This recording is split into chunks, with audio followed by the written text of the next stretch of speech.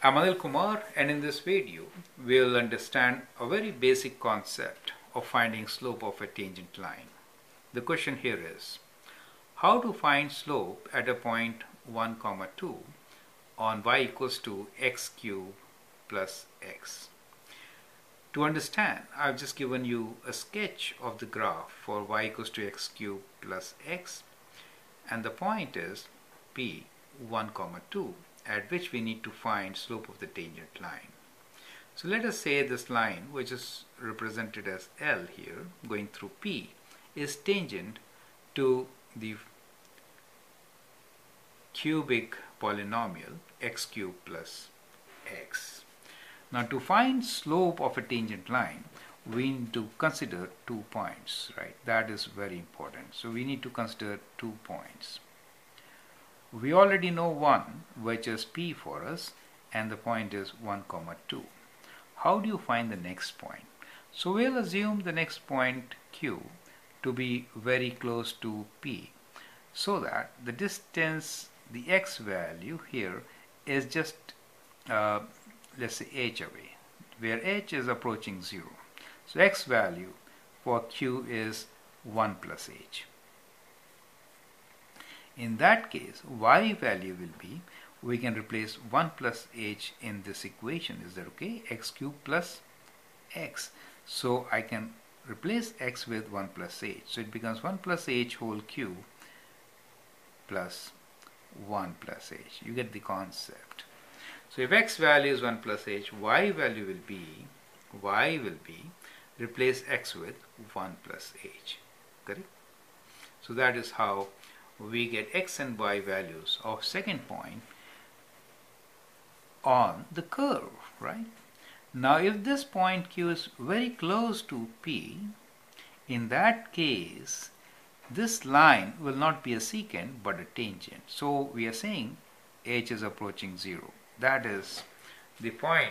If h is very close to 0, h is approaching 0, then 1 plus kind of small value will make P and Q very close.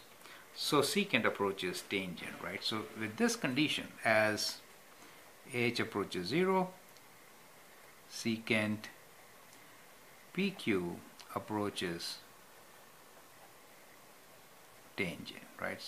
So this is the concept which helps us to find slope of the tangent line.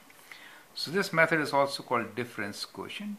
Now we can say the slope PQ is equals to difference in y values. So that is the y value, right? So which is 1 plus h whole cube plus 1 plus h minus the y value, which is 2, divided by x value 1 plus h minus 1. Is that okay?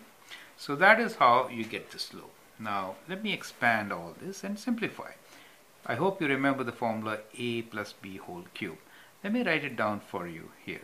So a plus b whole cube is equals to a cube plus 3a square b plus 3ab square plus b cube, right? So we'll use this formula here. So 1 plus 3 times 1 times h plus 3 times 1 times h square, right? Plus h cube. So that is the expansion of the first term. The second term is 1 plus h and then minus 2 divided by 1 plus h minus 2 is h.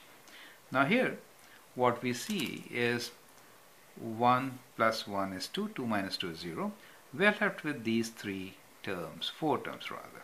So in these 4 terms we can take h common. So let me first write these 4 terms, which is 3h plus 3h square plus h cube plus h divided by h. 3h plus h is 4h, right?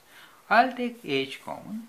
So we can write this as h. 3 plus 1 is 4, so get 4 plus 3h plus h square. Is it okay? Divided by h.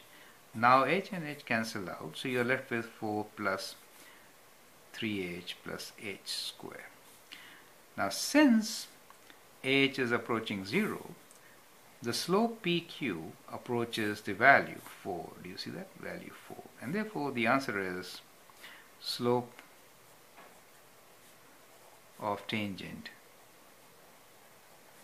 is 4, right? So that is how you find slope of the tangent line on a curve very easily. And this method is called difference quotient method. So this is difference quotient.